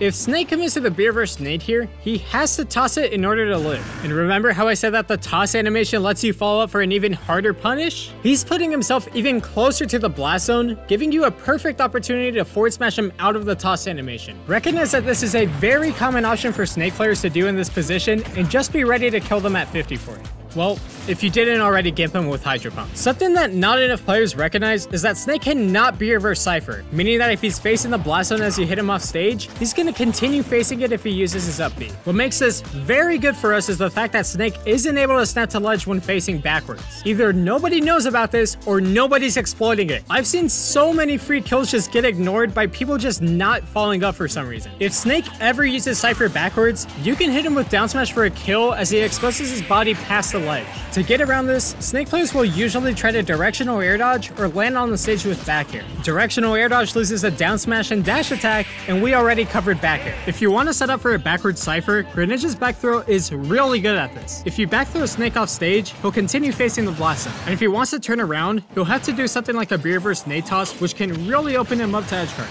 If you just recognize the backward Cypher to ledge, so many opportunities to kill Snake will start to present themselves. Tiny little detail, but it's something that I thought really needed addressing. Okay, so we've covered high Cyphers, mid Cyphers, Cyphers off stage, Cypher stalling, and backward Cyphers. Why haven't we talked about the option that you would literally expect Snake to do and Cypher to ledge? To be honest with you guys, this option in itself doesn't have too much counterplay. I know it sounds lame, but your best bet in this scenario is to stick to ledge trapping. But if you think about it, what does Snake have to do to get back to ledge in the first place? He has to double jump up B, dip with Cypher, or directional air dodge. We've gone over all of these options already. By staying on stage, you're throwing away so many opportunities that you have to kill Snake and just give him a free ledge snap. This is why it's so important to, at the very least, pressure his recovery. You can get kills on this guy below 100 super consistently, so don't just stand there. Make him have to guess and work to get back to the ledge. But with that said, I do understand that there are times where you're not quite able to get into position to line up an edge guard. Generally speaking, this is where we resort to ledge trapping, but there are a few options that can help you to still pressure his recovery. Something you can try to do is 2-frame Snake's recovery with down smash, but even this is a little ill-advised. If you miss a 2-frame and Snake snaps ledge, he'll let go of Cypher immediately, putting you into hit stun or possibly even tumble and give him a window to get off of ledge. And even if you do connect the 2-frame, it's kind of an error on the Snake player's part. Cypher being able to take damage from attacks can often extend 2-framing options to hit Snake as he moves up into them. A lot of Snake players know about this, so they usually like to air dodge up off of Cypher and snap to ledge so that the Cypher hits the opponent of their attacks animation or throws off their spacing for the 2-frame. So lining up 2-frames against a Snake player that knows what they're doing isn't the most consistent thing in the world. If you can manage to get off stage and want a cheeky option and cover his ledge snap though, here's something you can do. Remember the log extended Shadow Sneak tech that I showed off in part 5? This also works with Snake's up B. If you aim to connect Shadow Sneak on Cypher as Snake goes to snap to the ledge, you can extend its hitbox for a stage spike. And because Shadow Sneak now lasts for 20 frames, this makes it pretty tricky to tech. Even if Snake does manage to tech the Shadow Sneak, he's still in a very awkward position. Pay attention to the way that Snake is facing, towards the Blast Zone. Now you can apply all that backward Cypher tech. He's no longer able to snap to the ledge, giving you a potential follow-up or at the very least allowing you to reset the situation. And remember, Snake can act out of Cypher for 40 frames. Not to mention that Cypher uses Snake's double jump and he has a dip if he wants to use it again. So if you want to stage spike his ass over and over until it's untechable, go ahead. And if the Snake player tech wall jumps, that's on him. No air excel means that now he's forced to continue going towards the Blast Zone with Cypher. From here, he's mainly going to depend on going high with Cypher and air dodging from 20 feet in the air to either snap to ledge or end up on stage. That's such a free punish. But anyways, if you want the untechable percents for Shadow Sneak, here you go. And again, if you're not in a position to threaten his recovery, you'll generally want to stick to ledge trapping. Let's talk about that a bit. So in all honesty, Snake's options off of ledge are pretty bad, and he doesn't really have a good way to reverse the situation. With his get up options being as poor as they are, he's mainly going to be looking to choose an option, try to immediately hit you off of him, and get a setup going afterwards. Because of this, you don't want to commit to laggy options when ledge trapping. If you go a bit too ham with the short hop forward airs, down smashes, and forward smash reads, he can find a window to get up and punish you with something fast like an F tilt. So instead, look to use quicker, low commitment options. Moves like down tilt, forward tilt, and nair are all great for this. Once you realize how limited Snake's options are at ledge, you can get away with ledge trapping him for so much more compared to other characters. This is because if Snake doesn't have some kind of a setup at ledge, he essentially only has 2 get up options. Yeah. 2. So why is that? Snake's attacks off of ledge are really bad. First of all, his get up attack has the second worst range out of any character in the game. This means that you can get super close to ledge without being at the risk of getting hit and losing your positioning. It also means that if you're standing in the right spot, you don't have to worry about shielding and can just focus on covering his option on reaction. On top of having an awful get up attack, Snake doesn't really have access to a ledge drop aerial, and that's for a number of reasons. First of which being that again, Snake's double jump is super valuable to him, and and if he's hit out of it, Cypher suddenly becomes that much more exploitable. And beyond that, he'd only really be able to use Nair or down air to get off of ledge. Wait a minute, down air's frame 3. That should make it an amazing option, right? No, the opposite actually. If you think back to about an hour ago in this video, yes, it's been an hour, you'll recall that Snake's down air out of shield has next to no range. When he uses it off of ledge, pretty much the same is true. On top of this move not even connecting until the frame 17 hitbox, I just avoided the entire thing by taking one step back. Since this thing takes forever to come out, something that Snake players will usually opt to do is ledge jump down air. This can allow for Snake to boost his ledge jump to reach center stage while keeping his double jump if he's hit out of it. But still, this really isn't something to be worried about. Remember how down air isn't the most consistent move of Snake's? If Snake chooses this option, it's never gonna fully connect on you unless he catches a jump. Not to mention that after the final kick of the move, Snake is stuck in the animation for a whole 30 frames before he's able to act again. If you tap him just once with something like a back air, he's back off stage for a potential edge guard. And if you catch his landing after the down air with dash attack, you've suddenly opened him up to juggles, edge guards, and kill confirms like that. This is the reason that ledge jumping also isn't a very good option for Snake. His landing options are just that exploitable, especially off of ledge where B-reverse options put him back onto ledge. Yeah, it's really tricky for Snake to get back to center stage here. As for Nair off of ledge, this thing really shouldn't be bothering you. If you're positioned properly, only the final hit is able to connect on you off of ledge. And considering that it doesn't come out until frame 36, you're chilling. If you do see this option come out, you can genuinely just hit Snake out of it. The first 3 kicks have no real disjoint, and even Greninja's forward tilt will beat it. And again, now he's off stage without jump. If you want an even harder punish against it, just take a step back. This thing has 16 frames of landing lag, giving you a super wide window to follow up. So if Snake chooses any of these options, he's really putting himself at the risk of getting hit back into disadvantage. So if Snake knows that he's gonna end up on ledge, he'll probably recognize how ass his options are and try to get some support from grenades so that he can time his get up options around them. 2 things about this. 1, that's a nade toss off stage, meaning that he's completely open to being hit out of the toss animation. And 2, him committing to the toss animation tells you that he's gonna have to recover low afterwards. Don't be afraid to hit Snake out of this. If you can just skip the whole ledge trapping process for an immediate edge guard, go ahead by all means. If you are gonna stay on ledge though, try and avoid these uncooked grenades. Yes, I know, they only do 2 damage and you can play around their fuse timer, but Snake is pretty much praying that the nades hit you so that he has some kind of support for getting off of ledge.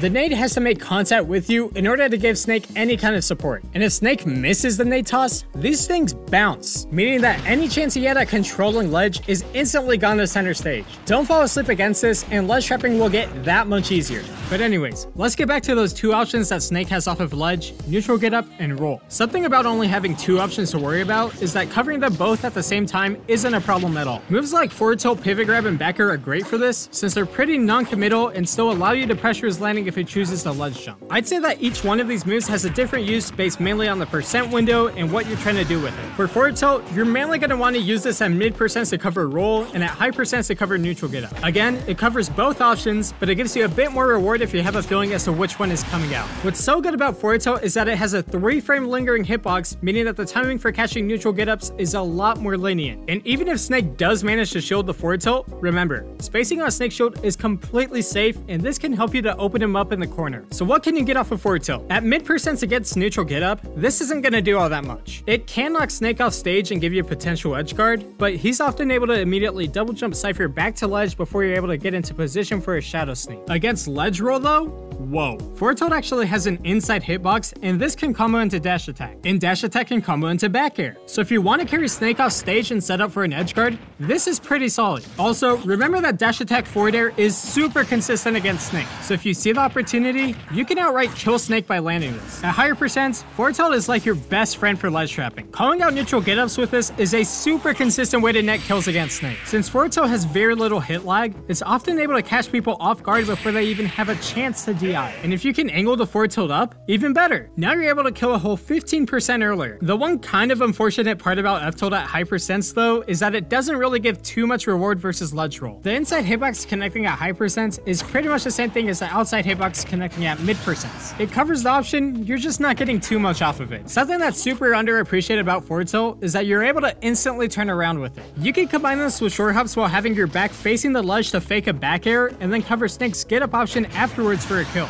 This is a pretty solid way to condition neutral get ups ups, which you can really start to abuse once you get the read. On to pivot grab. Pivot grab is kind of your middle of the road, covers everything decently well option. Against neutral get up, it's especially good since it can cover neutral get up to spot dodge in a 4-frame window and still grabs the opponent if they go straight into shield. It even has enough range to cover ledge roll while you're at it. Compared to forward tilt, you cover everything, but you're trading the highs and lows for a more average reward. So if you don't necessarily have an idea as to which option the Snake player is going to choose, this can give you a download while still covering the get up. From early to mid percents, you can choose to up throw Snake and start a juggle. Up throw up air is also doable, but you already know my take on that. Once you do hit mid percents though, I would really recommend going for something that puts Snake off stage instead, because as we learned, 1 shadow sneak equals 1 stock. The best way to set this up is with a down throw into back air. This can put Snake decently far off stage in a pretty solid position for you to get an edge guard or threaten a high recovery. The thing about this though is that down throw back air isn't true on DIOA. Instead of looking at this as something negative, let's just turn it into something positive. If you notice that the Snake player likes to DI your down throw back airs away, you can just go for a raw forward throw. DIOA makes forward throw set at a pretty steep angle, and this can give you many more opportunities to connect shadow sneaks on low recoveries. Now you've essentially just given yourself a 50-50 that can take stocks at 50.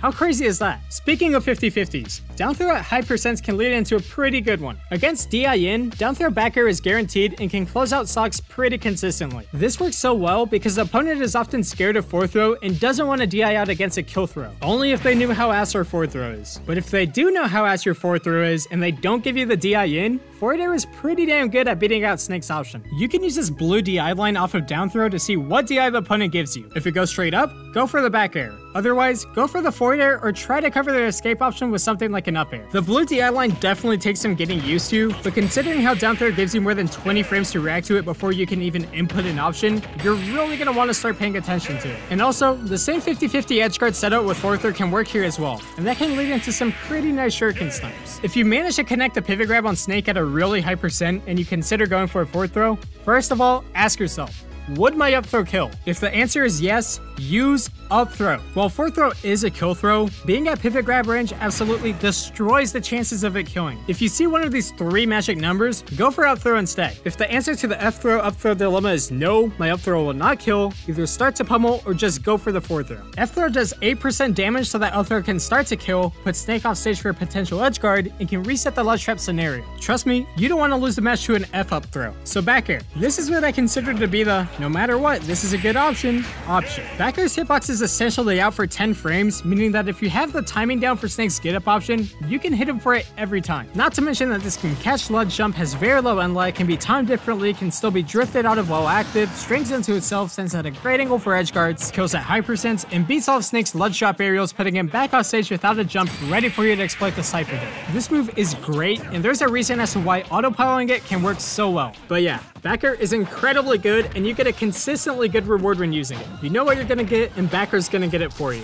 Okay, as good as our ledge trapping options are, sometimes you're gonna mistime your punish, or Snake's still gonna manage to get off of ledge. This is why it's so important to use low commitment options. Even though Snake is off of ledge, now he's in the corner, and we're out of our attack sound leg ready to pressure him. Again, Snake's goal after he gets off of the ledge is to hit you off of him so that he has some breathing room to get a setup going. The most important thing to do here is to hold stage and not be the one to approach. We've covered this in neutral, but Snake has really good whiff punishing tools with next to no startup. While dashing back might not be as viable of an option for Snake here, his dash attack and up tilt by themselves can control the horizontal and vertical space so well. Trying to force an interaction at this close of a range really opens you up to scrapping, which is exactly what Snake wants. If you hold center and play it slow, now you can bait out his approach options and hit him back off stage. That's way better than getting up tilted for trying to use Nair. Some of the most common options that Snake will look to do out of the corner are dash attack, down tilt, grab, and roll. But to be honest with you guys, expect dash attack. So many Snake players will go for it in this position, so being ready to whiff punish it can do a ton for you. Alright, let's move on to something that doesn't rely on you messing up,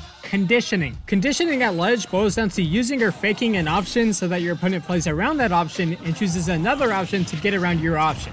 Think of that backwards facing short hop forward tilt I mentioned earlier. By doing short hops with my back face towards the opponent, this conditions them to think that a back air is coming. At this point, they're thinking, hey, the airspace is closed, let me do a grounded get up option to get around that back air. But whenever they choose the neutral get up, you don't go for the back air, but you go for the forward tilt instead and get a kill. There are a ton of baits like this that you can use, and since you're only really worried about covering 2 options from Snake, you can condition them pretty well. Some of the ways to condition neutral get ups are by standing at roll distance and short hopping, lane, using a full shuriken so that Snake has to time his get up around it, and tossing out Nair to bait an attack out of the corner. As for rules, you can empty hop towards the ledge, slightly charge a shuriken, dash towards the ledge, or toss out a quick down tilt. Alright, that's a bunch of ways to condition Snake for the most part. But just because you condition him, it doesn't always mean that you want to punish him for it immediately. If you hold off a bit, you can go from getting a hard read forward smash at 20 for damage to reading him at 70 for a kill. One of those sounds a little bit more appealing to me, so you decide. So let's say that you have the download and you know what option Snake's gonna use. I mean, it's a 50-50, right? Let's look into some hard punishes to close out stocks early. The most important part of going for a hard punish is having the timing down and not revealing your hand until it's time to do so. I know that charging a forward smash for the full duration of the move and hitting a neutral get up sounds amazing, but trust me, that's almost never gonna happen in an actual match. You want to be as unpredictable as possible in this situation. This means committing to the punish just as your opponent commits to the option. If you get that down, your ledge trap game is going to go way up. So starting with the ways to cover neutral get up. I'm sure that you guys know this already, but ideally, you're going to want to use forward smash if you get the hard read. Forward smash's hitbox lasts for 3 frames, just like forward tilts does. So if you have the timing down, you can cover that 1 frame vulnerability on neutral get up for a stock. Also recognize that this is your chance to charge a forward smash. With how strong Greninja's forward smash is, this can make the difference between killing Snake at 90 and killing Snake at 60. But also, acknowledge that there is such a thing as overkill. If Snake's in the hundreds, forward smash is at the point of killing center stage uncharged. So instead, go for a down smash. Not only will this still kill Snake on neutral get up, but in case he chooses to roll behind you, now you can cover that option as well. The one option that I really want to drive home to you guys for covering neutral get up though is dash attack. I feel like I keep on repeating myself over and over in this video, but dash attack lingers for 5 frames. This makes it one of Greninja's most consistent moves for punishing neutral get up. As we mentioned in the juggling section, you get so much more frame advantage off of the later hitboxes, making dash attack forward air super consistent. So if you condition a neutral get up at mid to high percents, this is a very strong way to net some kills. You guys might have noticed a pattern in that we usually opt for lingering hitboxes to cover neutral get up, and there's a reason for that. Neutral get up at the shield is just an incredibly strong option,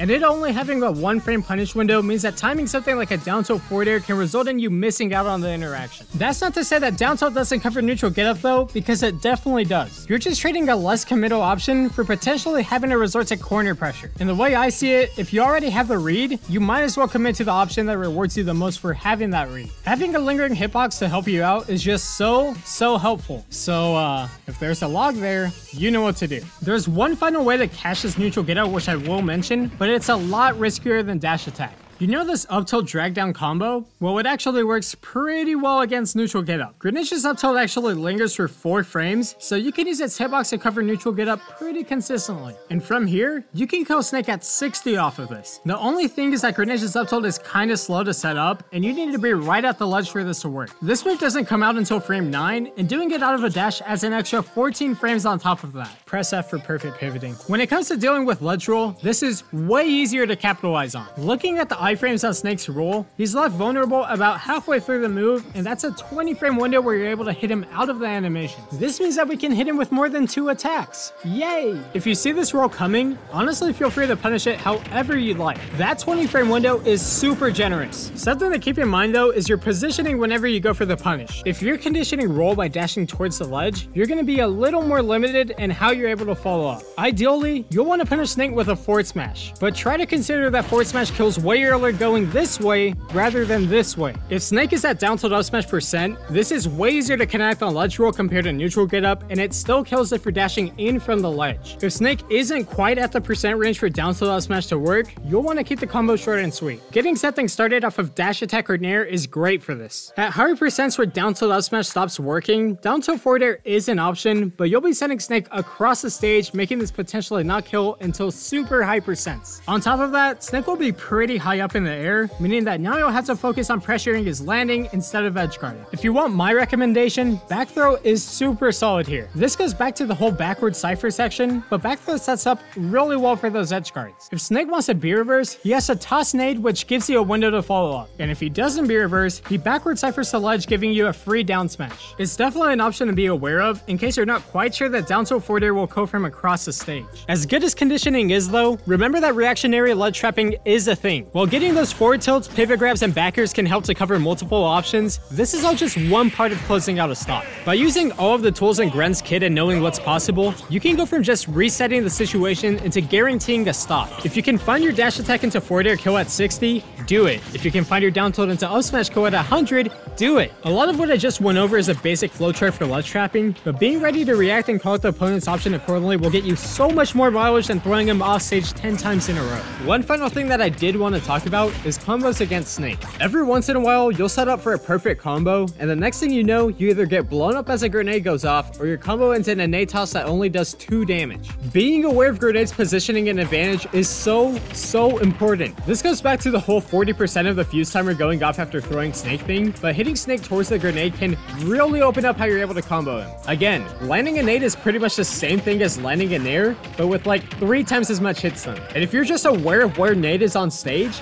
you can use that. As tempting as it might be to follow through with your combo routes the way you normally do, nade improv is a thing. And if you start to think of it as a tool rather than an inconvenience, you're really going to start to capitalize on Snake.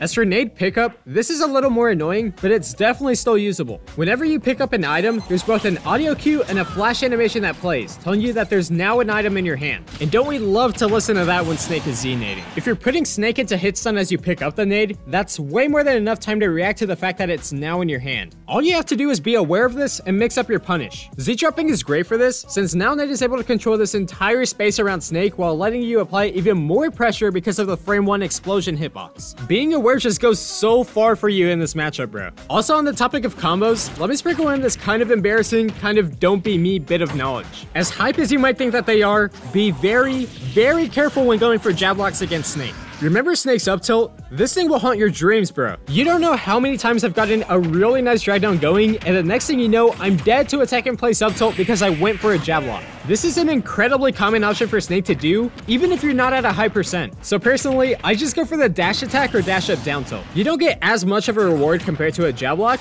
but I don't know. Not dying seems like a pretty good trade-off to me. And on that somewhat sour note, we finally made it through the advantage section. Fuck. We haven't talked about down air yet, have we? Okay, this is something that really needs addressing because the amount that you're able to get off of this move is insane. Snake is one of 2 characters that aerial footstool down air is true against. And if you land 1 down air on Snake, it's not all that far-fetched to say that you can get 8 more. Down air combos into footstool, and footstool combos into down air, and down air combos into forward air. You can use this to ladder Snake into the top blast zone, or at the very least, get a ton of damage off of down airs. There are a bunch of ways to lead into this down air loop, but I generally do believe that getting a raw down air into footstool is your best bet. Anything you can find that leads into down air is going to be getting you a lot of reward at mid percents. Tech chases, mix-ups on shield, air dodge reads, and landing options are all viable ways to set this up. Especially mix-ups on shields. I don't know why people are neglecting tomahawk down air nowadays, but bro, this gets you so much. Whenever you go for this footstool down air, Snake can choose to either DI in front of you or behind you to throw off the combo. A lot of people tend to see this as a 50-50 of guessing either left or right. Remember the blue DI line. There's enough hit lag on down air for you to react to the blue DI line and get ready to follow up with a footstool in that direction. That's not to say that a raw down air is your only way of setting this up though. We've covered some really awkward hitboxes and launch angles today, and a lot of those happen to set up into a footstool down air. Held nade throw combos, nade releases, and lingering dash attacks can all lead into down air loops. Snake is one of those characters that you have so much creative liberty against, so stay on your toes in case you recognize one of those weird interactions. Because yeah, I've definitely made more than a few people mad from how much I've loved this matchup. Are you fucking kidding me? Do you do nothing but play this game? Because it seems like it. You farm for clips and do shit like that. Tone the ego down a bit. Man playing like you've got nothing to live for. It's sad, honestly. Use the skills for something else. Maybe then you would have more to offer the world than clips nobody cares about or is going to look at. But yeah, I think that's gonna do it for my breakdown of advantage versus Snake. A lot of people tend to think that Greninja doesn't have the best advantage on this guy, but I don't know. Hopefully this close to an hour segment can help to convince them otherwise. So on to disadvantage, right? Yeah, no.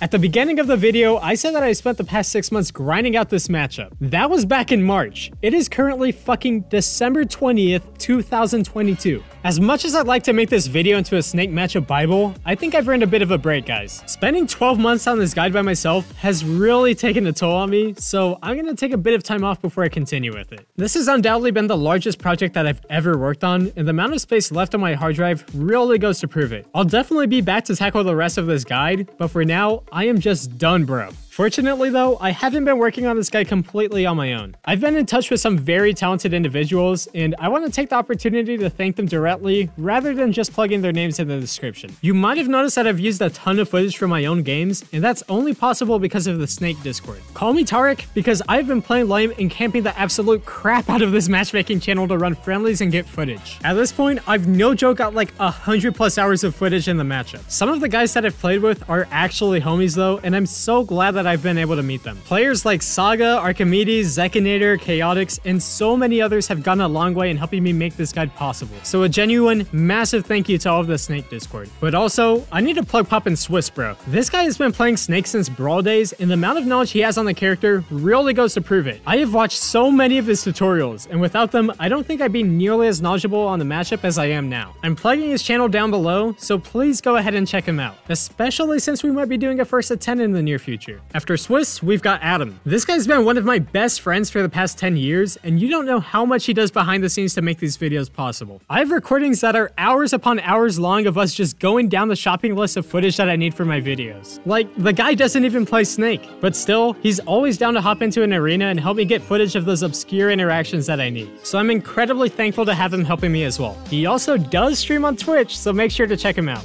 On the content creation front, we've got two names that you might have heard of before, J for Jonas and Spitz. These guys are two incredibly talented Smash content creators who make absolutely beautiful videos. I really wanted to make this video look as polished as possible, and they've gone a long way in helping me achieve that. From learning about feathering, masking, and cropping out character models to make thumbnails pop, these two really helped out the production quality of this video. Huge thank you, go check them out. Also, as I said in the beginning, I am not a competitor, but thankfully, I know a few people that are. So going down the list of Greninja players that have helped make this video possible. We've got Anarchy, who actually inspired me to start making write-ups on matchups. Cyanide, one of the best Greninja players in Texas. Ice Knight, who's been on an absolute tear recently. Ice Studying, who is my inspiration for picking up Greninja way back in Smash 4. Jay Grunt, who can't seem to get out of Elite Smash hell despite working on his CPA license. Kike, who's had this matchup down since release. MFD, the best player in main. Ninja Link, who has way too much knowledge of the game. Professor MGW, who's just a definition of a homie. Tarek, who's come way out from Germany to really put Greninja back on the radar. And the king himself, Venia. Oh man, being able to work with some of these people has genuinely been such an honor. I remember looking up to so many of these guys back in Smash 4 and just being amazed by how knowledgeable they are with their character. So being able to teach even them new things about the matchup is honestly just insane to me. So a massive thank you to all of them. And finally, thank you. Yes, you watching the video, or movie. Maybe this Snake matchup has rubbed off on me because I've been cooking this shit for over a year now. So thank you for putting up with my absence for this long. I know 2022 wasn't the most eventful year on the Apple Ocean channel, but I really hope that I was able to deliver with this guide. I'm actually super down to tackle more matchups in the future, but I'm probably gonna stray away from these more complicated ones so that I can at the very least have somewhat consistent uploads. So next up, we're talking about Steve. No, I'm just kidding. Let's not spend 8 years on that video. But yeah, that's gonna wrap it up for part 1 of the Anti-Snake Guide. Thank you all so much for watching my first ever movie. Don't expect another one anytime soon. I hope you all had a great 2022, and here's to an even better 2023. But as we transition from one year to the next, it's always good to look back and remember one very important thing. Hold in. Well, unless you're in disadvantage against Snake.